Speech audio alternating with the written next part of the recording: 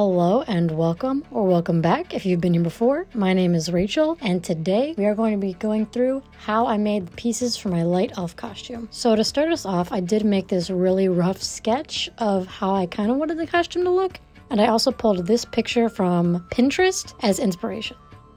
We are starting off with the dress here. I got this dress from Plato's Closet for like 12 bucks, and I just wanted to make a few changes to make it how I wanted it. So I started by cutting up the slit and making the slit go higher because I like to show a little leg, you know, I like to get that leg action, and then sewed it down again where I wanted it.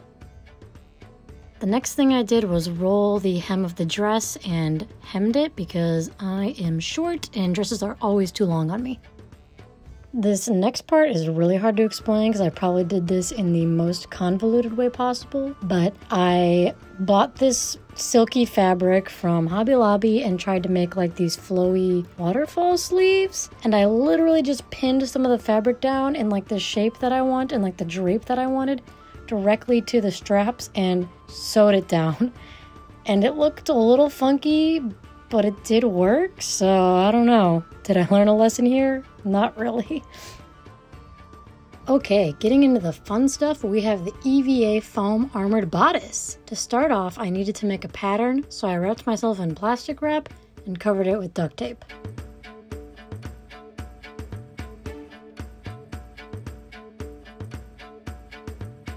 From there, I just started drawing out how I want the bodice to look and what each piece would look like. One thing to note is I drew little registration marks of where the pieces line up that will come in handy later when we reattach everything, so don't forget those. After I had all my lines carefully drawn out, I cut myself out of this. This step can be even easier if you're not stubborn and ask someone for help, so don't be like me. Now that we have all of our individual pieces, it's time to trace them onto EVA foam. First the front side, then flip them around to get the mirrored side of the pattern. Make sure to label them and add in those little dashes onto the foam.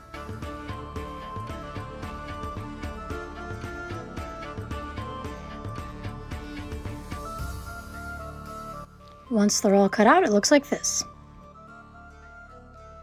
Next up, I used my heat gun to shape the booby cups and make them round again. Now it's time to glue the side pieces together. I used contact cement to make sure I had a good strong bond and tried my best to line up all the marks from earlier, which wasn't the easiest, but I did manage.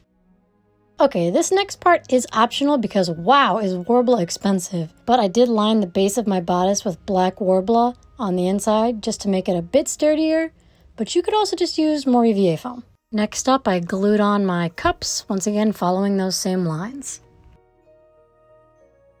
Okay, so to make this lace uppable, I punched a bunch of holes into the back using a hole puncher, got a rivet kit from my local Michaels, and just hammered the rivets in like it was a piece of leather. Pretty easy, a few did fall out, but hey, you know, it worked.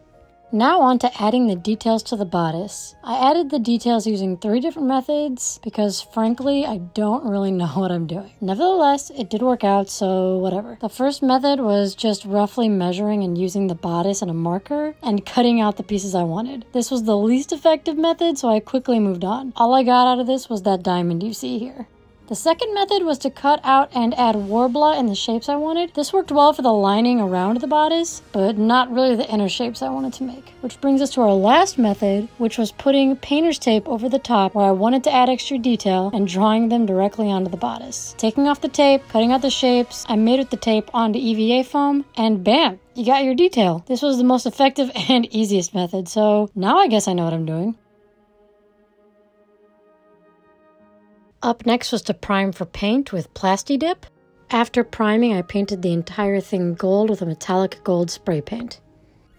To add detail and dimension to the paint job, I did a black wash, which is where I take a black paint, mix it with a lot of water, brush it over the whole thing, and then wipe off most of it with a paper towel. This gives it that rugged, worn look and also makes it look like metal and like it's been through a little bit of war, you know?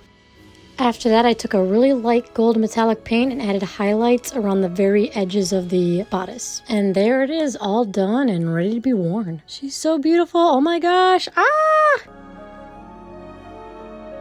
And finally, last but certainly not least, we have the bracers. I'm pretty sure you know the drill by now. I wrapped my arm in plastic, covered it in duct tape, and drew on the design. I did have a few bumps in the road with this one. The design did not quite come out right, but I did make a few adjustments using duct tape and some more foam and eventually got the shape I wanted. After I had the base, I traced out the design I wanted over top, which was these shapes here. Then I went ahead and glued them down with my old friend contact cement. Once again, it's time to prime and paint. Once I had the base gold down, I started to add the rivets. Same method was done, poked some holes, hammered some of the rivets in. Then it was time to do the same black wash I did over the bodice. I did, however, go back after it was dry with a dry brushing of metallic gold because they came out a little darker than I liked, and this kind of fixed that. I went over the edges with the same light gold. Finally, I laced them up and the costume was done.